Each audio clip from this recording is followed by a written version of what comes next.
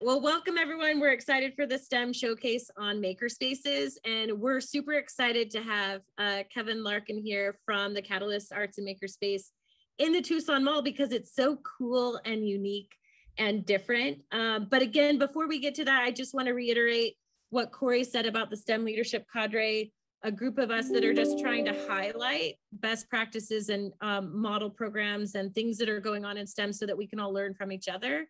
And so we're happy that you're here, and we hope that we'll see you next quarter when we get to see again showcase from Paradise Valley. So join us and stay connected. Always, you can check back on that page from GCU to see what's going on and what's coming up next.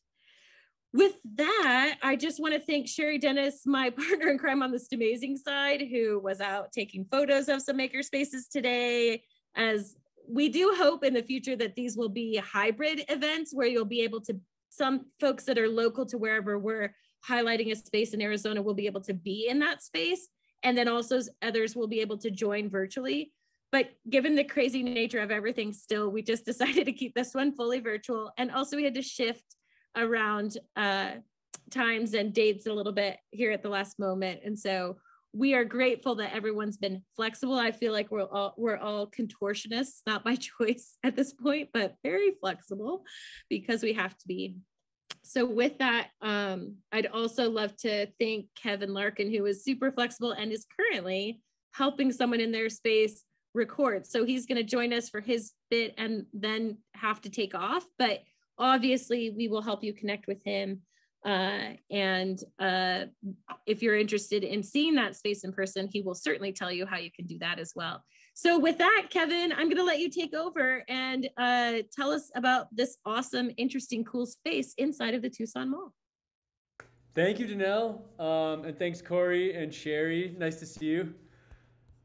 Like Danelle said, my name is Kevin Larkin. I'm the program coordinator at the Catalyst Arts and Makerspace. We are run by a nonprofit called the Southern Arizona Arts and Cultural Alliance, which is SACA. Some of you might be familiar with SACA through many of our events out in the community.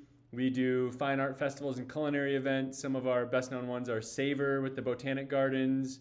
We do the Patagonia Fall Fest, which is now called the Sky Island Art Market. We do the Oro Valley Art Festival. And so SACA has a long history of putting on art festivals and culinary festivals. And this is a relatively new venture for us, being a nonprofit organization that does event planning. We now have our own space. So I'm sitting in one of the offices here, which was actually a community mural project done by a high school teacher in Amphi. And so this whole space was kind of meant to be a community gathering place, makerspace, education space. So before I get on with the tour, I'll just let you know that we opened December 1st, around December 1st, 2019. We were here for 6 months. Things were awesome. We got to see Danelle and Sherry a whole lot with STEMazing project in here, and then everything shut down. So we are on the rebuild right now. Currently, we have, right now as I'm speaking, we have a Tucson Youth Music Center who's they give music lessons to children that can't afford music lessons. So any elementary school teachers out there on the call afterwards that are involved with music, please send them my way. And we also have a Red Herring Puppets soundtrack recording going on, which I'm engineering. So it's a really fun project. And let me just pull up I'm going to try to share my screen here. I'll give you a brief overview of the space before I take you on the tour. Let's see.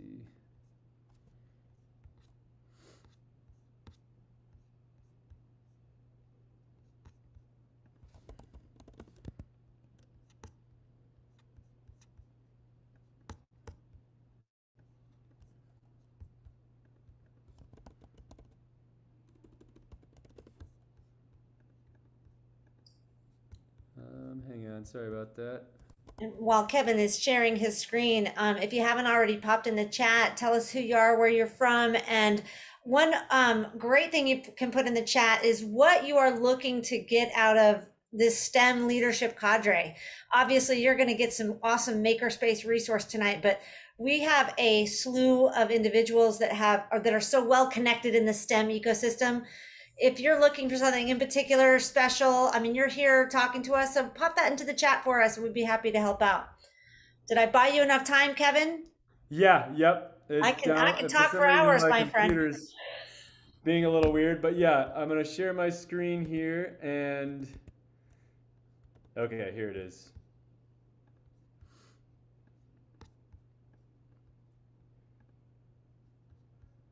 Catalyst. Okay, as I do this, I'm gonna walk out into the main space so you can kind of get a look.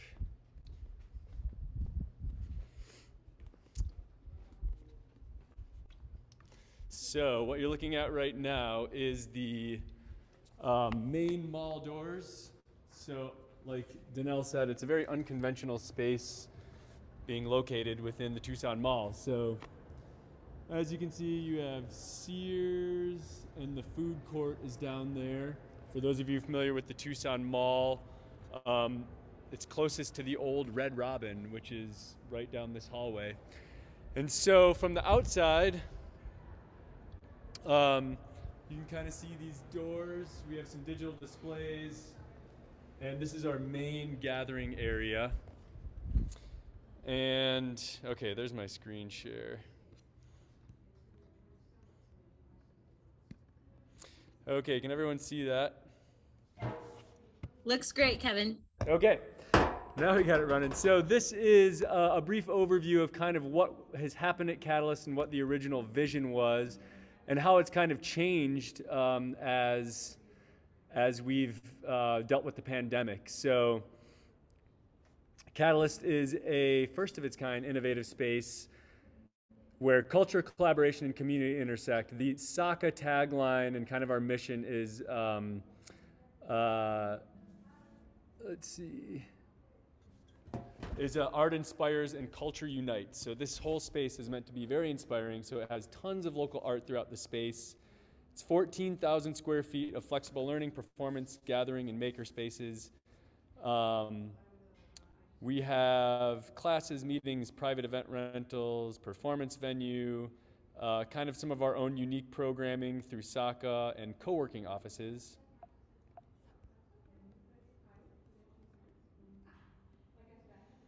So here's just some pictures of that. We have performance and venue. We've had some dance.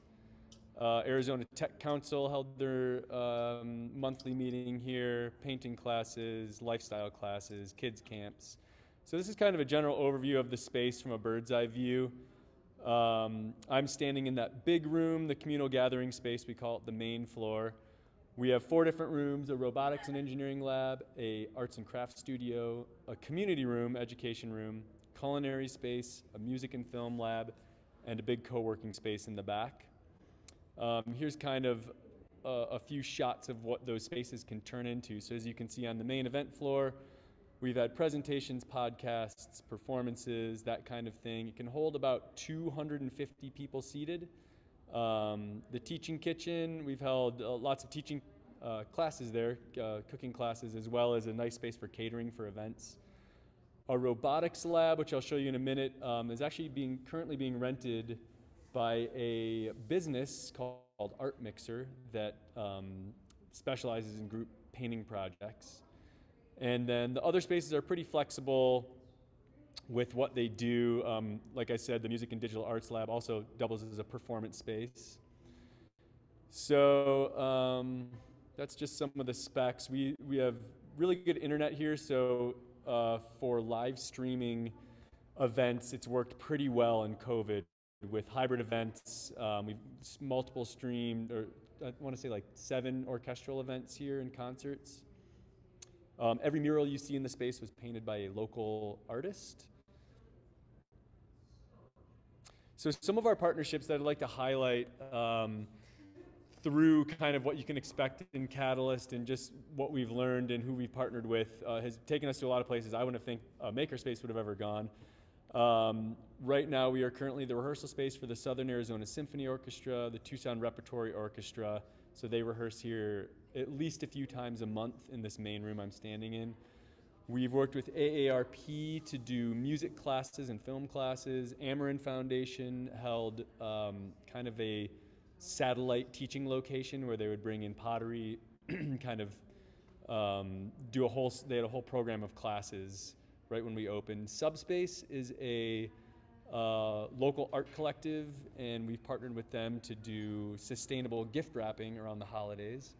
Natural Grocers currently teaches classes here about once a month. For corporate arts experiences outside of nonprofits, we have worked with Roche Tissue Diagnostics to do, basically it was a training for high school students to learn what it was like to follow a cell from its biopsy all the way to its analysis. So it was called A Journey of a Cell, and it was really cool because we ended up using all of the different rooms as a different part of the journey. So, one was dyeing the tissue for the slides. One room was just the biopsy room, and that was in the kitchen. So just to kind of give you an overview of what can be done, the ideal things that happen in Catalyst kind of connect all the different experiences. We've worked with the Tucson Regional Educator Collaborative to hold their annual workshop and meeting. Pima Federal Credit Union, we kind of had a creative corporate annual meeting. And then, like I said, with the robotics lab, it's being currently rented by a small business. So we also have a small business that rents the arts and crafts studio that does Mexican paper flower art.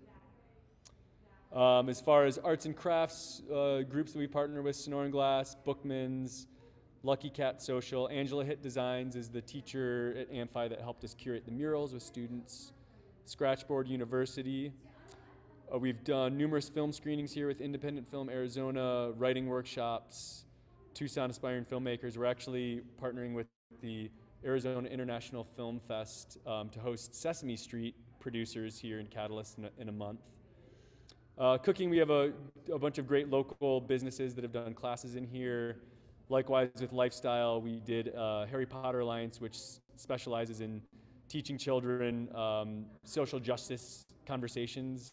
Had monthly workshops in here for free. We had yoga classes, and we have currently ABC Guidance does career counseling for students. Here's some of our highlighted partners through the years. This is kind of what the space can look like when it's full of people for kind of like a sit-down conference style seating. So this event was about 150 people. This is a photo from the AARP Drum Circle. It's a really fun day. Photo from the Amarin Foundation. This is Art Mixer, currently teaching in the robotics lab, doing a group paint project, a cooking class. This is the Southern Arizona Symphony Orchestra during one of their rehearsals. As far as STEM education in particular, STEMazing obviously is one of our very big highlights. We had some great workshops with them. Sherry's been here a lot teaching robotics to teachers. One of our great partnerships right now we're doing as I speak is the Tucson Youth Music Center. Like I said, there's free music lessons for Tucson's underserved youth. We offer it 3 days a week. Students are given instruments if they don't have them, and it's been a pretty successful program. They've been around for about 50 years in Tucson, and they just lost their building space, so we're serving as an area for them to teach. We've done the Inner Voice, which is a local business that does voice lessons. We did their summer camps for youth. We're currently working with Red Herring Puppets to produce their soundtrack for a show. And we host the American String Teachers Association for their annual exams for students. So here's some pictures from those partnerships. That's the Tucson Youth Music Center on the left and the Inner Voice Camp on the right.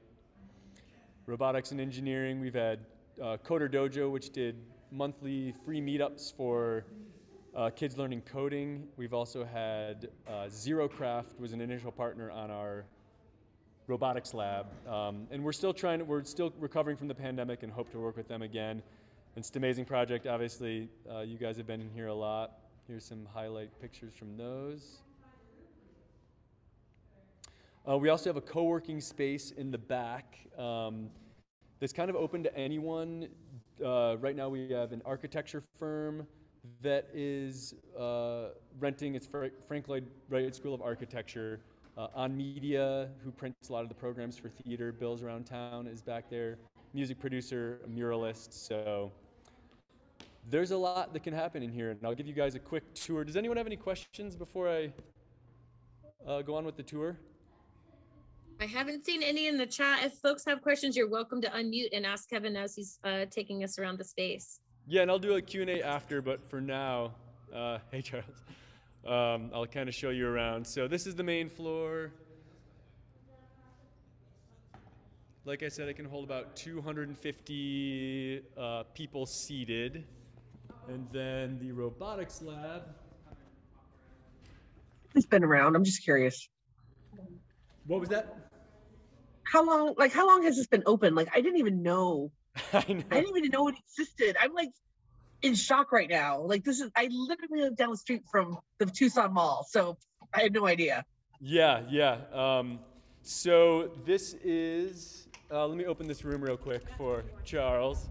We have a music teacher that needs to get into the room, so I'll show you this room. And then I will answer your question. So this is the arts and crafts room. These great murals of Basquiat and Frida on the wall. So there's Charles, one of our Tucson Youth Music Center teachers, doing saxophone lessons in here. This room is actually, this weekend is going to be a sewing workshop for just open to the public, put on by the, I think, Southern Arizona Quilters Association. But we opened in, the initial planning for this began back in 2017.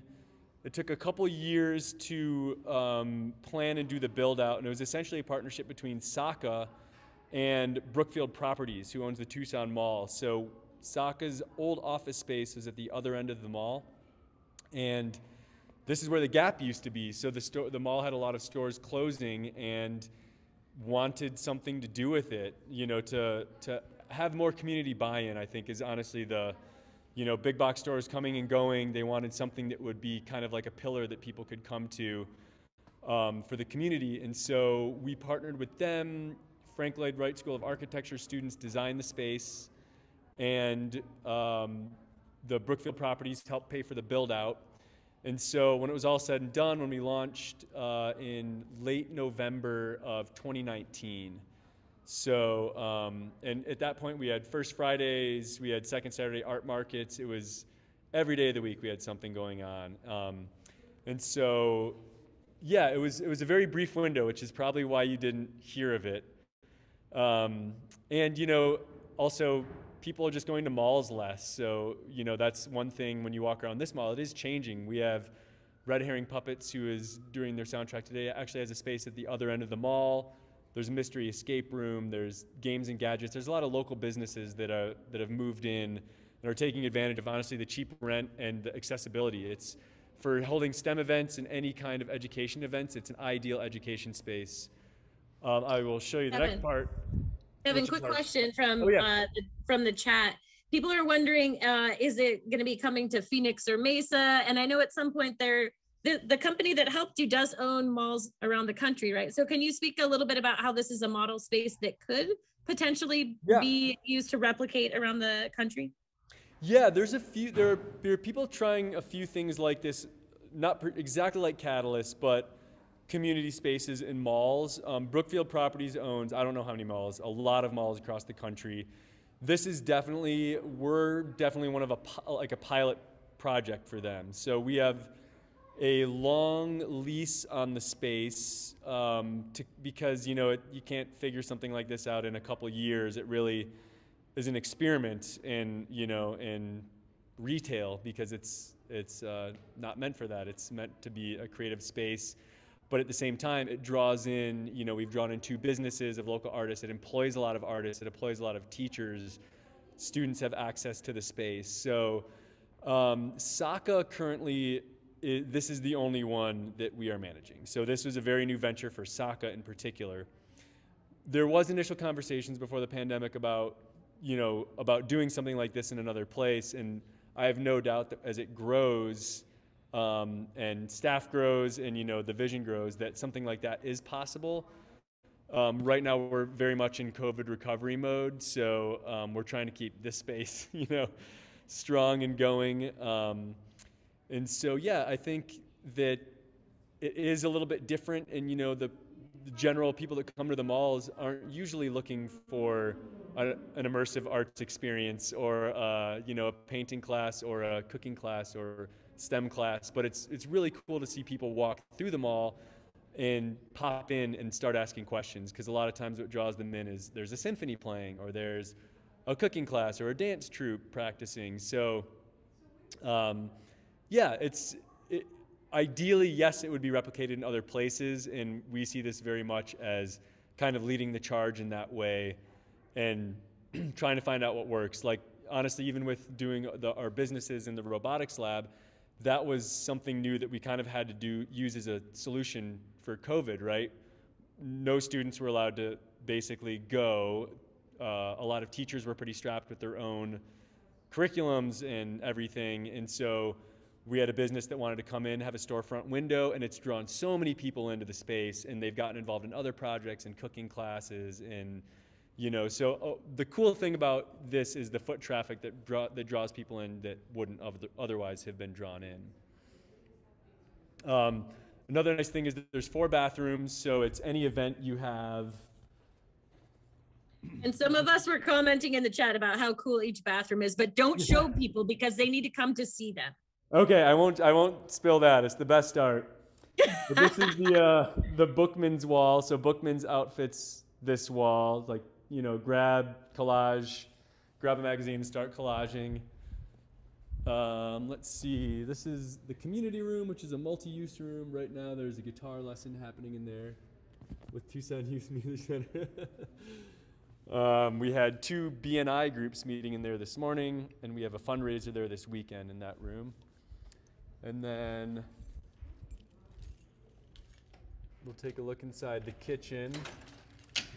Kevin, as you're walking around, a question: if I want to teach guitar, can I just come in and contract with you, or do you take educational institutions before you take random Joe Schmoes or Corey Schmoes, as in my case? Great question. Yeah. So generally. So right now, Catalyst is still considered open for private bookings. So in the past, before the pandemic, we would have a lot more public events because we're kind of strapped and we're kind of trying to figure out what really works. With a partner like the Tucson Youth Music Center, we had initial conversations about serving as an external home for them, a temporary home for them, which has worked out really well. However, anyone can come in and rent the space and teach a class. Usually, SACA will do some sort of vetting. Generally we'll have people send us their websites, their teaching experience. We'll kind of do a crash course in how everything works as far as ticketing goes and marketing and stuff like that.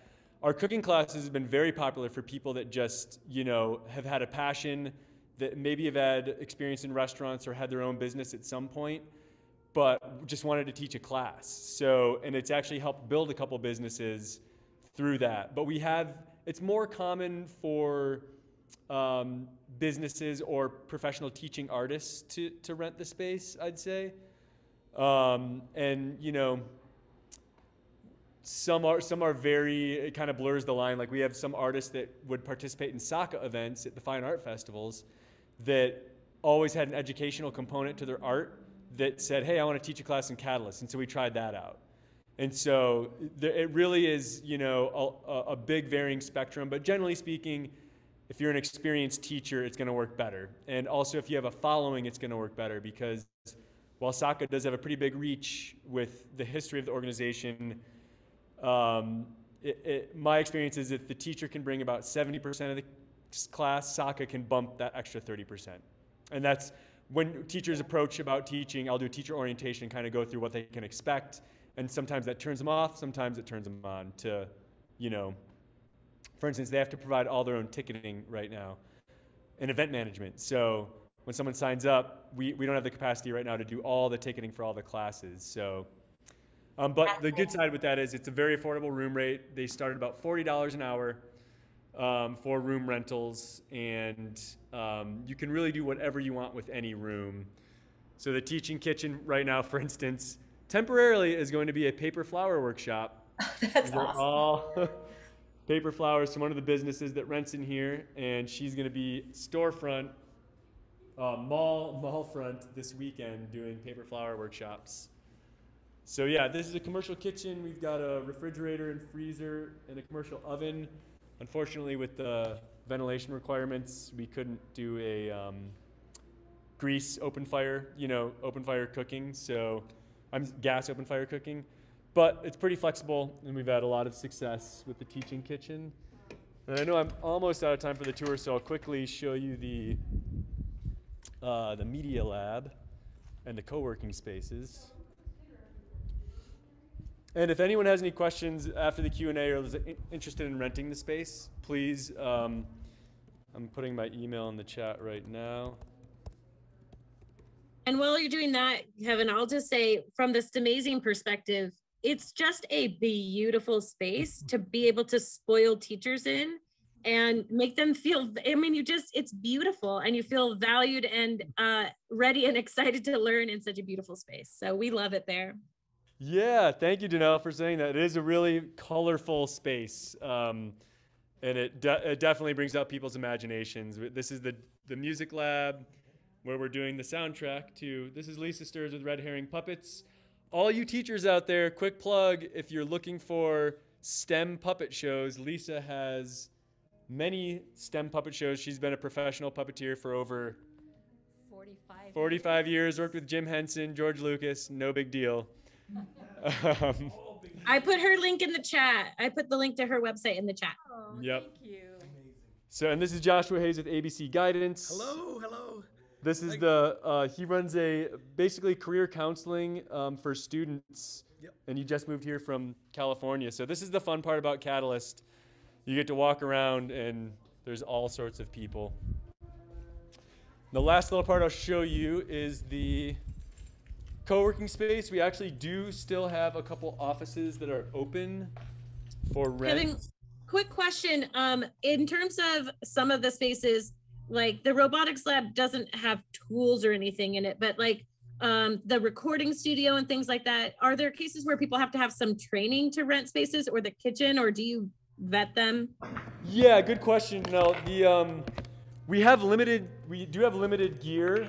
The rooms are kind of thought of more like blank slates where the teacher would bring in the equipment. However, and ideally that could change. If we get a big donation of 3D printers, we would of course put them in here and have them be educational and do the maintenance and the upkeep, which is kind of what we're doing with the music lab. So we have a selection of microphones, a production computer, a grand piano that's on loan from the Tucson Youth Music Center.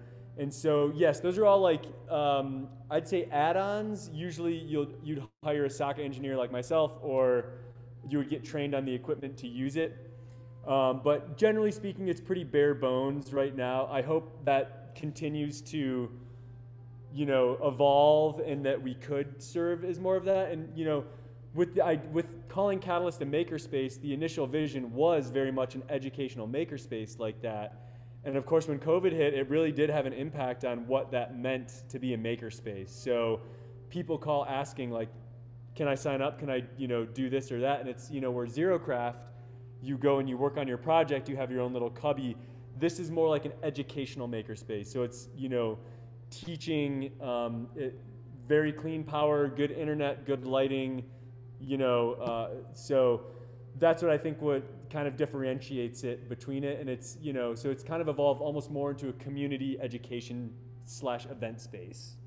So the makerspace element of things is still working. Like even with this music session today, we're experimenting with that. Like, how does it look like for us to, as an organization, run a production for a puppet company, running the microphones, doing the production. And we've experimented that with the AV on live stream concerts, hybrid events. We've done hybrid events with Tucson regional educators where we piped in the Secretary of Education from the state on the big screen. So it's a hybrid event space, but we could also teach that technology. So we definitely look towards partners to make everything happen in Catalyst. We're a staff of 5 that runs 20 events throughout the year in this whole space. So just to give a little context, I wear 30 hats walking around Catalyst. So we rely on partners like Tucson Youth Music Center, just amazing, to bring in awesome programming that we can help bring to the community. We have Kevin for about 5 more minutes, and so let's take advantage of him. What questions do you all have? You can either put them in the chat or feel free to unmute and answer or ask them to him directly.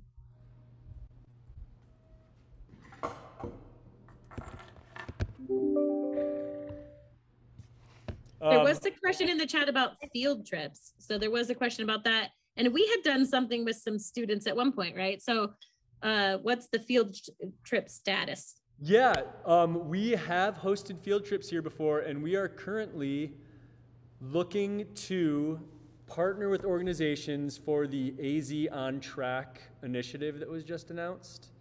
Through the governor's office, we have toyed with, and we've been in contact with many of the school districts to try to do something here. And I was emailing Danelle about this just before today. But we have some great partner organizations that have a great track record of summer camps. So while SACO would not have the teachers do the summer camps, we would, again, partner with an organization, Tucson Youth Music Center. We're going to be doing summer camps. We have an artist summer camp coming this summer. So our website, saca.org, you go under the Catalyst tab. We're going to be announcing those soon. But we're also actively this week and next week trying to get funding to host summer camps. So if you are a teacher or know a teacher that needs an education space, and through that program, transportation and meals are covered and subsidized. So, or if you wanted to host a field trip with your class to Catalyst and have a partner like Red Herring Puppets teach you how to make puppets or, something like that, please reach out, because we're always, we haven't worked with enough schools. We want to work with more schools. We're getting more and more students every day with the music center. We used to host Make Way for Books. I'm in talks with Literacy Connects and Stories That Soar to do something here. So we're really trying to be active as a field trip destination. So please get in touch if any teachers out there are looking for field trip destinations, have ideas for summer camps, and need a space. Yeah, please reach out. Kevin, another question was, in order to sign up as a student, do they have to pay a fee? And I think, Ruth, that was in reference to the music students, but you can clarify if you want. Yeah, so it depends on the summer camp. With Tucson Youth Music Center, there's no fee for any of the students. With that partner, their whole mission is to give students free music education. For one of the summer camps we're hosting with Angela Hit Designs, there is a fee. So I think it's $200 for the week. So it really depends on who the partner is that's hosting the summer camp. With funding that we're actively trying to secure from, say, it's AZ On Track funding or Back on Track funding, ideally SACA would be able to play a little bit of the camp facilitator. We wouldn't teach, but the funding could come to host the camp for free for students, get the teachers paid, but that's all really dependent on what partners work with the applications. And and in the future, I think we would find a stable partner that, we could have transportation and meals covered. And we've been in talks with school districts as well to try to make that happen. It's just, the first step of getting one under our belt. And Jacqueline's question is, what about teacher in-service workshops for learning about the different offerings and or ideas for school site makerspaces? And maybe I can take that one. That's you. So I think we can answer some of those questions in the next part. So that kind of cues us up for that. So hold that thought, Jacqueline. And then any other questions for Kevin while we still have him? And I'm just putting in the chat a link to the rental page. And this is, like I said, for if you wanted to rent a classroom, just kind of basic rental rates to hold workshops. And then there is our upcoming classes and events, which is changing every day. And, in working with STEMazing and any teacher organizations, we really try to make it as affordable a space to rent as possible, but also we're always try to get funding to hold events for free, to be able to do this stuff as a community space. Yeah, and Annette, one of our teacher leaders, is here. She's been in your space, and so she's talking about how awesome it is in the chat. Oh Can yeah, we thanks thank for that. Can we thank Kevin for his time and also being flexible, and also this beautiful tour of your beautiful space? Thank you so much, Danelle and Sherry and Corey. Yeah, what an honor to present for you all. Thank you for being great educators out there. And if you ever want to come by and take a tour in person, just drop me an email, and I'm here most days during the week. So thank you so much. Thanks, Kevin. We'll see you soon. Sounds Thanks, good. Kevin. Can't wait to get down there. All right. And so next up, we are going to talk about the elementary school makerspace side of things. So I think this will get to Jacqueline's question about makerspaces. Again, for those who don't know me, I'm director of this amazing project here at the Pima County School Superintendent's Office. Let me just share my screen. If you're playing Zoom bingo, you can mark off narrating navigation. That's a joke. You don't have a bingo card. We didn't send those out. I'm good. It's good to see some people laughing. It's just so Danelle. Yeah, are we awake still? Okay, good. I want to play. I want to play. And so Sherry, Dennis, and I have been working on lots of different projects together, and some of those have included helping local elementary schools put in makerspaces, and we, from that experience, now have some expertise, always growing expertise on lots of different things, but we're going to share the Oyama Makerspace with you today. So Oyama Elementary School is part of Tucson Unified School District. We also have makerspaces going into Carrillo Elementary School. Warren Elementary School like snuck into our Oyama professional development and then got the same stuff that Oyama had from our kit list. And so, you know, smart principals, smart teachers, like, what's going on? We want to do that too.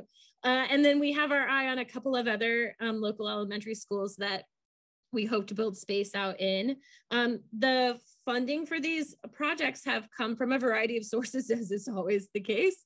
In one case, oh, am I sharing the wrong screen? Did I share my screen? Can you see this? You did. Okay. Good. And so in one case, Oyama was able to fund a lot of their initial investment in their makerspace equipment and supplies with STEM Can grants. As those of you who know that are in Southern Arizona, we had an amazing champion for STEM education, Dr. Steve, who unfortunately passed away just a couple of years ago. And now that funding source isn't there anymore. You will find that our makerspace suggestion kits are scaled to $600 because his grants were $600. And so we made them so that teachers could take that and then ask for the funding, and then it's all ready to go, right? So we'll talk a little bit about how we would change those if that wasn't kind of the limit for the funding. But we'll get to that in a bit. Other funding has come from school districts or principals finding their own funding for supplies. So that was the case with Warren Elementary. And then in some other cases, we have funders, whether that's Tucson Electric Power or Raytheon or others that are interested in supporting makerspaces and work with us over the years and are supporting some of these spaces as well. So it's a hustle and we're hustling. And so Sherry went over just today and took updated photos of the makerspace at Oyama. And Sherry, tell us about that dragon. Oh, that is one of my favorite dragons. I believe a parent might have made it. It's all metal, and I would love to learn how to weld. I would say it's at least 6 feet tall, and what do you think, about maybe 6 feet wide? Yeah, and Oyama's mascot is the dragon, so we call them the maker dragons. Maker dragons, yes. Yeah. And then Sherry loves robots, so of course she had to take a picture of the robot. But what you're seeing here is a cardboard space, and so making with cardboard is amazing, right? And that is a really great place to start if you want to start super on the cheap and start doing things.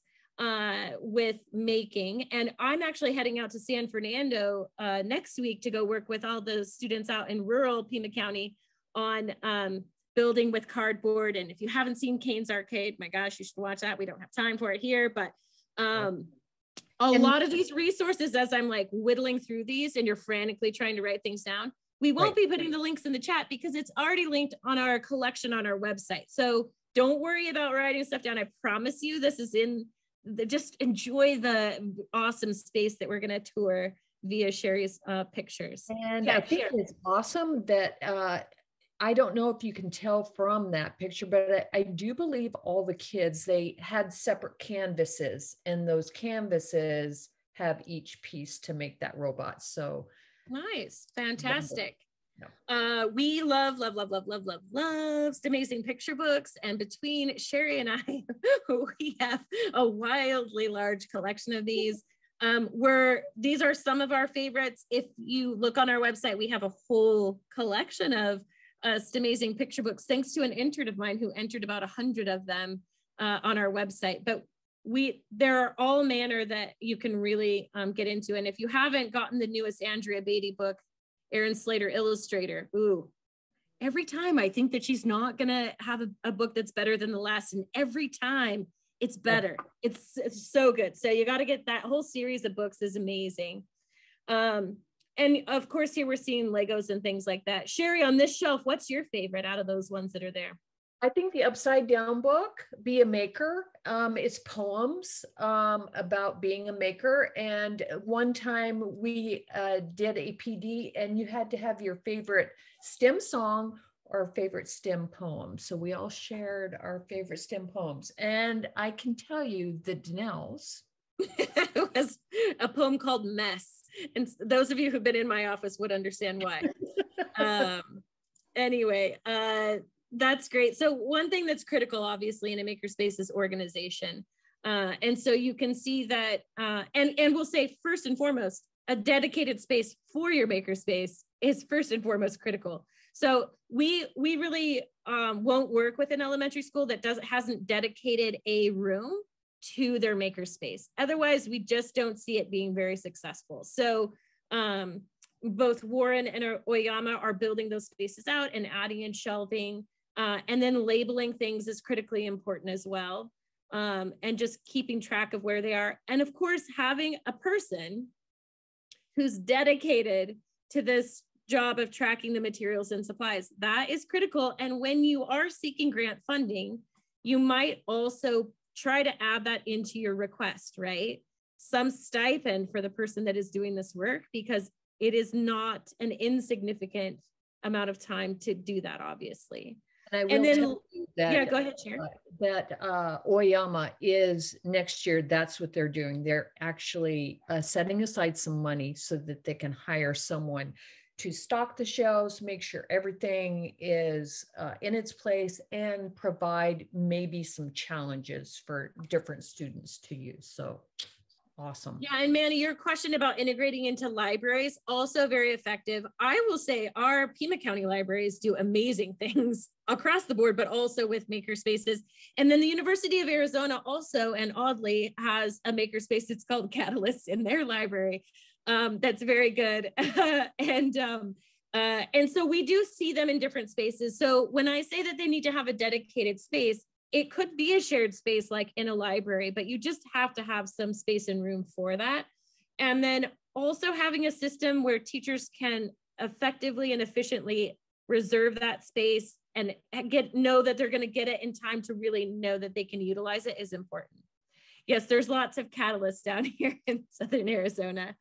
I just learned today, and Sherry did, that Oyama also has a kiln that it looks like they need to utilize a bit more. So we look forward to connecting them with some local potters and stuff so they can get that into better use. But you can again see just organization here and the different genre of things that they have and the labeling on their shelf, their cabinets, which is critically important. Sherry, tell us how much you love these tables. My goodness, the tables are wonderful because they have tiles on them. So, you know, cleanup is pretty easy. I thought it was genius that they had those little markers hanging on the edge. And then they put a piece of paper in there so they can draw out their plans. Love the little scoops so they can scoop up all their work. They are looking to replace, they got the chairs for free at a junior high, but the chairs, they can't adjust them. So they're looking at putting in some new chairs to make it a little bit more comfortable. All on wheels. There are, I believe, at least 10 tables. So on wheels, able to move around. They have a wet space in the front. The more I visited there, I didn't want to leave. I just wanted to play. Yeah, and I will say too, I mean, if you are interested in visiting the space, you know, you can reach out to the principal at Oyama, or just reach out to them in general, and I'm sure that they would welcome you in, as long as you schedule that in advance, obviously. And I will say too, you know, some folks are commenting on how clean it is. It hasn't been utilized as much because of the pandemic, right? So, I mean, they also fell into that. They were putting it together right as this was. And so, I mean, I think it will get more use and be a little bit more obviously utilized. And I will be using it next week for robotics with about 15 kids. So right now they have a few students in there, but only about 15 at a time. Yeah, and then, you know, the other critical piece is professional development for the teachers. So one of the parts of this that has been great is with funding from Raytheon, we were able to provide professional development to Oyama and Warren, and now we'll be starting with some of the other elementary schools, but that's critical, right? You can have all this stuff, but if you haven't used it and teachers haven't gotten their hands on it. So, you know, as an example, we did a workshop that was focused on circuits. And so then it was like paper circuits, squishy circuits, and snap circuits. And everybody got to rotate stations. And then some of the teachers were like, you know what, I'm pre-K kinder, my students are never going to do paper circuits. And we're like, yeah, we agree with you. But now you've had your hands on them and you know that those probably aren't the ones for your students, but maybe they'll do the squishy circuits. And so carving out that time and providing professional development for teachers so that they can do that is really important. And what's nice about having a group of elementary schools that are kind of building makerspaces with us is that they're going to have basically mirrored supplies. And so then when we provide that professional development, it's easier for them to see how they can use it. And so that's really important. And Edison stuff, we always love. This was, talk about this obstacle course, Sherry.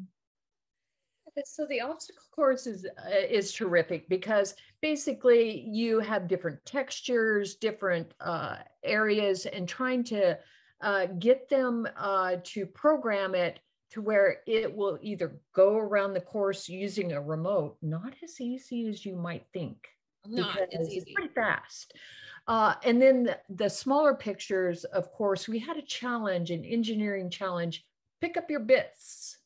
So lots of little hole punches, and we used that roller tape that you use for lint rollers and gave them the challenge of how can you pick up the bits? And that was inspired by the book House of Robots by James Patterson. So Sherry has a whole slew of lessons inspired by The Wild Robot, but then we've started using House of Robots for 5th grade and getting some challenges that are coming out of that. And then finally, this is our list of kind of essential things that we've learned or advice that the principals and teachers at some of the Makerspace schools that we're with have shared. But most of it, I think we've covered. You know, again, the other thing that I would add is that having classroom sets, obviously, of supplies and equipment is also critical. So if you're going to use your makerspace as like after school club space, that's fine. You could have smaller amounts of equipment. But if you want to make it really usable, then you need 15 snap circuit kits so that you can pair up students and let them use them. You need at least 15, 16 Edison robots so that, again, you can pair kids up. 32 is better, right? But like, again, as you're building, those are the things to really consider. And then also we have put into the makerspaces science collection equipment, so beakers and scales and things like this. We've also put in lots of STEM on the cheap building materials for hacking games, and then students inventing and creating prototypes and things like that. So things that they would use to model inventions or whatever they're working on, and on and on. So I think all of that plays into this. Sherry, is there anything else from that? I think we have covered that, but wait, there's more. The next slide. Ooh, what if you wanted to find supplies?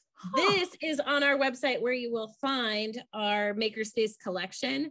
And this is growing all the time. So around the workshops that we've done for the elementary schools we're working with already, we've started to put these collections together. And so if you go into cardboard construction as an example, then you will find books that we like that are related to making with cardboard. I'm taking this book to San Fernando, and Carmen's already translated this into Spanish for us too.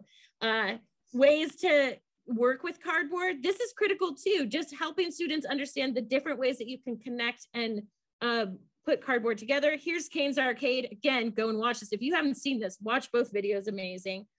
And lots of other resources associated with cardboard making, and this will be a growing collection. Then you know what we need to add to that is we need to add to the Edison robot challenge of the balloons on Broadway. Yeah, balloons over Broadway. Well, that's in here on the Edison side, but it could fit in both. It could fit in both, Sherry. I see what you're saying.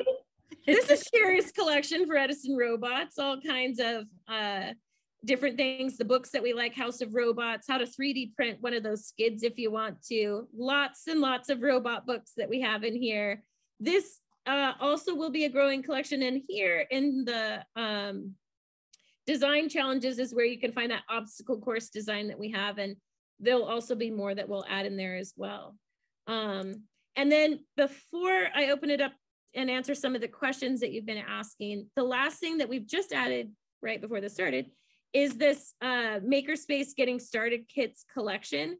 So if you go to this Google folder, then you will find these are the kits that both Oyama and Warren purchased in order to get started. And so if you buy all 10 of them, it's about $6,000 to get started. But again, if you only have $600, then you could just start with the cardboard maker kit, or you could start with the Edison kit. And when possible, I've put links to the supplies that are listed there so that you'll know where to get them. There's other things in here. Turing tumbles are amazing. We have some teacher leaders that really adore them. I see Sophia's shaking her head. But this is a good place to start. And if you want some advice, or if you have a certain amount of money and you'd like to know what our advice would be in terms of maximizing it, and you want to focus on circuits or something, then reach out. We're always happy to help. We do have just a few minutes left. I saw some questions in the chat. Most of the books are definitely in our collection. Maybe Aaron Slater isn't on there yet because it's pretty new, but almost all those are in there. Other questions, and feel free to unmute if you would like.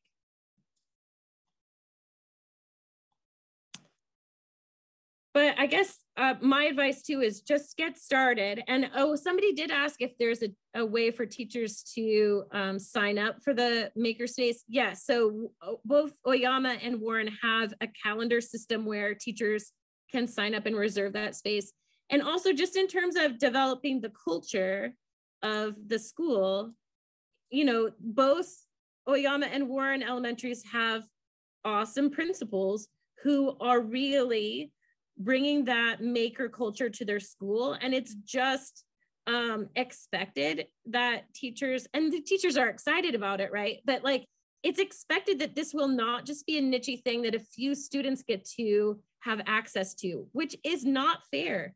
It absolutely is meant to be a space that will be utilized by all students at all levels multiple times a year. That is the vision for these maker spaces, because that is the way that it should be. And it shouldn't always just be after school clubs, although Sherry is now helping the principal at Oyama with the after school robotics club because she just can't help herself. She loves robots so much. But anyway, for us, that has to be also a part of the vision at the school, that it's not a niche space that just one or two teachers use. and it's not being fully utilized by all students. The idea is that it's being built and used by all students at all grade levels multiple times a year, as it should be. Other questions? Comments? How did we do? Wasn't this a great tour of Makerspaces? Like, yay, right? And I'm telling you, that Makerspace in the mall is just that. We love Catalyst, and anytime we can have an excuse to go over there. And I will say, you know, if I have a workshop on the weekend and I'm utilizing our own building here that the county owns, we have to, you know, our programs get charged for heating and cooling, so we have to pay a fee. And I'm like, heck with that, then I'm going over to Catalyst because it's so beautiful. And the other advantage of Catalyst at the mall is the parking. You just come in, it's a massive parking lot. You just come in, you park, no problem. You wander in. People at lunchtime go down to the food court, come back with bags. They've been shopping a little bit. I will say we always give an hour lunch when we're there because people really, and it's great for them coming back after lunch. They've had a break. They did a little shopping. Now they're back and they're ready to focus and get some stuff done. So we have really enjoyed that partnership, and any excuse we have to use that beautiful space, we get over there and do it. Gorgeous. It was awesome. It was just awesome. That's all I have to say. It was awesome. Yeah, Ruth, and we look forward to seeing you over there and seeing what you wind up doing with all those students over there. So keep us posted. I'm so excited. Oh my gosh. Yeah, that's great. As it should be. Well, then mission accomplished. Any other questions or comments? Yeah, Vicki, I couldn't agree more. I will tell you too, just in terms of equity, you know, it's very frustrating that not everybody has access. Not all of our students have access to this kind of creative, awesome engagement and thinking. And I will say all the schools that we're working with are Title I schools that are definitely engaging students that also deserve to have these really amazing, awesome experiences. And quite honestly, they have solutions stuck in their heads that we desperately need to unlock. And this is the way to start doing that. So I couldn't agree more. And I think that is also a good way to try to secure funding, is by making that case, because it's very valid and important. So anything we can do to help you, just let us know. Anything else? All right, well, Marty just put the STEM Cadre register for the next event is on the 19th of April. Do we know yet if that might be hybrid or? Phil is still on the call. So Phil, if you want to answer that, you can, or you can just pop into the chat if you're not sure yet, if it's going to be hybrid. No, I'm not planning for it to be hybrid at this point. We're going to do kind of what we did here today. Yeah, I don't blame you at all. And Phil, do you want to tell us a little bit of, give us a little teaser? What are we gonna get to experience and see? Well, you're gonna get to see a very unique program in the CREST program that very few other high schools have anything like it. It's a career and technical education STEM academy that teaches 3 different strands of study: bioscience, engineering, and computer science. But I also want to talk about what we're doing as a district K-12 in STEM, and really some of the challenges with declining enrollment, loss of teachers, and kind of how we're changing, which we haven't really completely decided yet, but those will be kind of things. But I want to talk about how you can start a STEM academy at a high school and some of the lessons that we've learned from doing this. Fantastic. That sounds great. And we look forward to hearing from you. And I'm also interested in I'm going to challenge you a bit. I think we need it to be pre-K through 12. We're champions for the pre-K teachers too, Phil. So. Oh, I'm a big believer of that, and and which will be my frustration for how things go in this district. But so it's a very different looking at a public school and or a public district and how it's trying to tackle STEM and STEAM. And so I won't be quite as enthusiastic and entertaining as you guys were, but I'll show you what we're doing here and try and do a good description of what's going on in the rest of the schools. Oh, No, that's awesome. We're looking forward to it. don't believe him. He's going to be entertaining as all get out. Are you kidding? This is going to be great. And by the way, he has bucked the trends in the system. Crest Academy has increased enrollment while many other STEM and STEAM academies are decreasing. So never fear, you're going to learn a lot at our next STEM Leadership Cadre Showcase. So thanks, Phil, for popping on and letting us know a little bit about what's in store for April 19th. Danelle, yeah, I'll let you close this out. This has just been wonderful. The last thing I would say is please just share this opportunity with others that you know. So if you're not a high school teacher, share it with high school teachers and principals and that. And it's not just for high school folks. You'll also get something out of that, hearing what's going on and just those ideas of knowing what's happening around our state and being able to say when somebody says, well, that's not possible. And you can go, but it is. And I know where it's happening. And I know the people to connect you with to tell you how they did it. So that's our hope. And we look forward to seeing you all back here with a couple of buddies next month in April. So thank you for your time. Please continue to be safe and healthy and take care of yourselves so that you can do the best for our students as well. Bye, everyone.